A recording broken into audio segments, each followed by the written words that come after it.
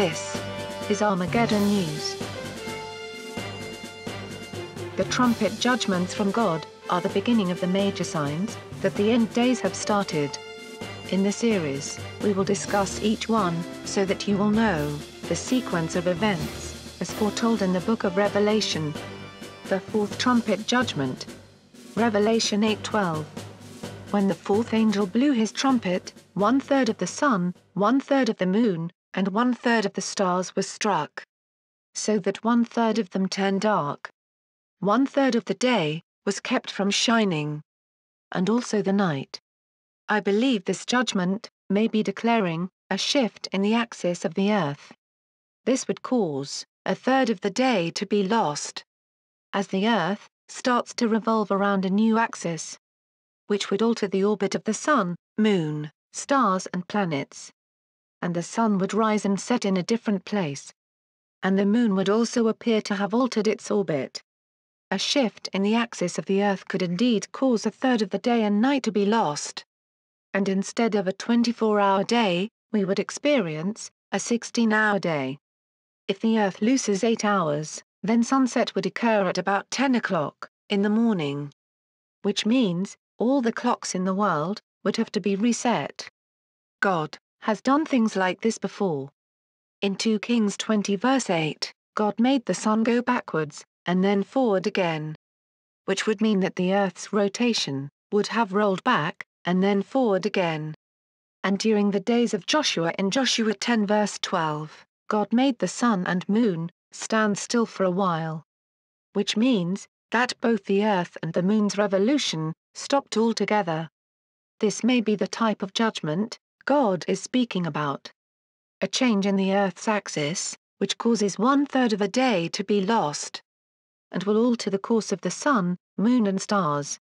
The apocryphal book of Esdras, which is found in the Catholic, Protestant and most Eastern Orthodox Bibles, was written by Ezra while in captivity in Babylon. Ezra mentions strange signs in the heavens in the last days. 2 Esdras 5:5 says, "And the course of the stars will be changed." Jesus also mentions signs in the heavens. Luke 21:25 says, "And there shall be signs in the sun, in the moon, and in the stars. And on the earth distress of nations, with perplexity, as the sea and the waves roar." As we can see, there will indeed be strange things happening to the sun, moon, stars and planets. And nations will be perplexed, unable to comprehend how this is possible. God says in Joel 2:30, "And I will show wonders in the heavens, and in the earth, blood and fire and pillars of smoke." As we can see, God will warn the earth of his coming judgment, with strange phenomena occurring in the heavens. And lightning and tornadoes here on earth. These signs in the sun, moon and stars are not the sign of Christ's return yet. They are part of God's judgments.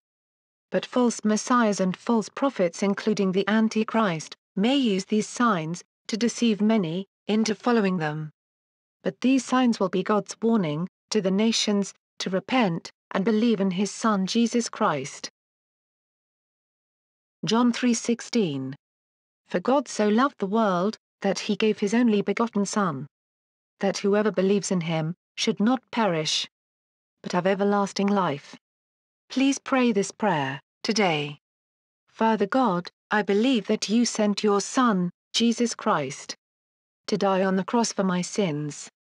I believe that he died, and was resurrected, and is coming back to judge the living and the dead. Father, I repent. Please forgive me of all my sins. Come into my heart, and make me your child. In the name of your Son, Jesus Christ. Amen. If you have said this prayer, you are now a child of God. Please go and find a born-again Christian church, where you can have fellowship with other believers. Thank you for listening. Please see our other broadcasts on the end days. This program has no copyright and may be distributed freely.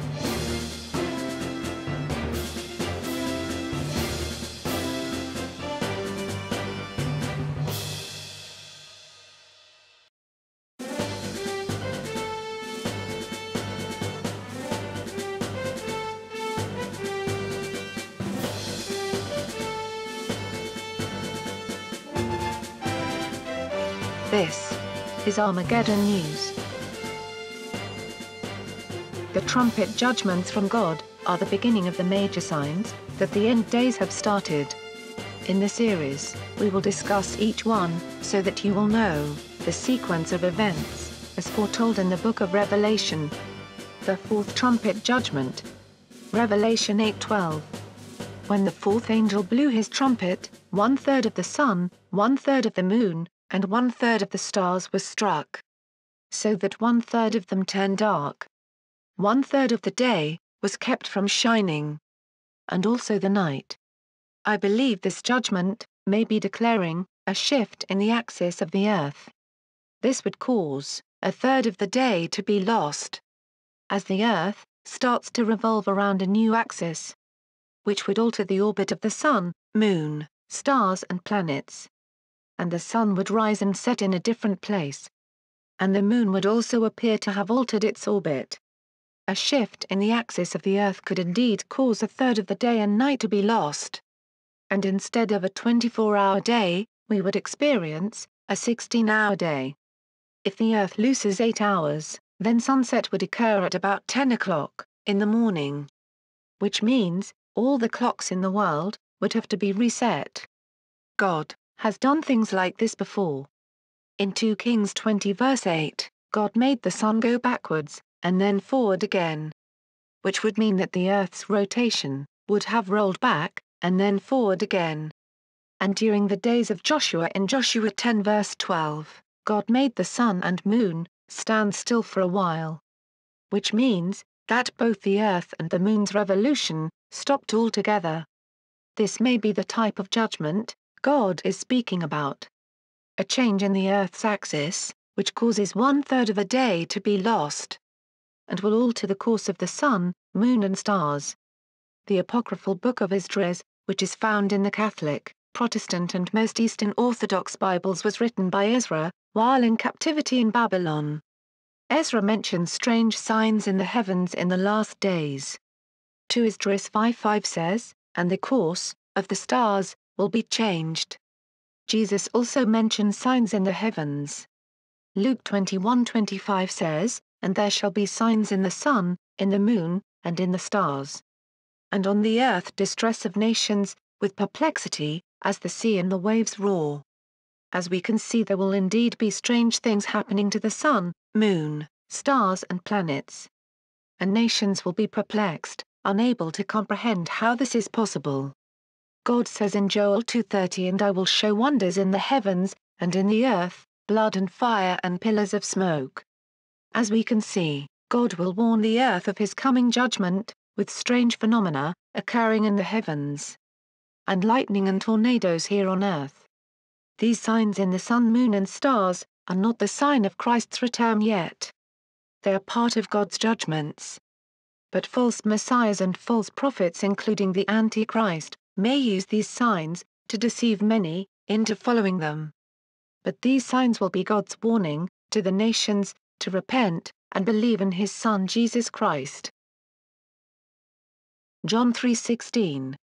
For God so loved the world, that he gave his only begotten Son, that whoever believes in him should not perish, but have everlasting life.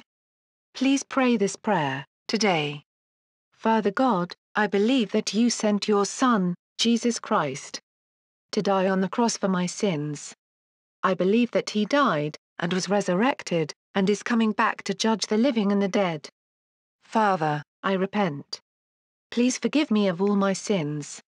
Come into my heart, and make me your child.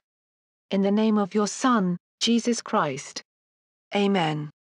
If you have said this prayer, you are now a child of God. Please go and find a born-again Christian church, where you can have fellowship with other believers. Thank you for listening. Please see our other broadcasts on the end days. This program has no copyright and may be distributed freely.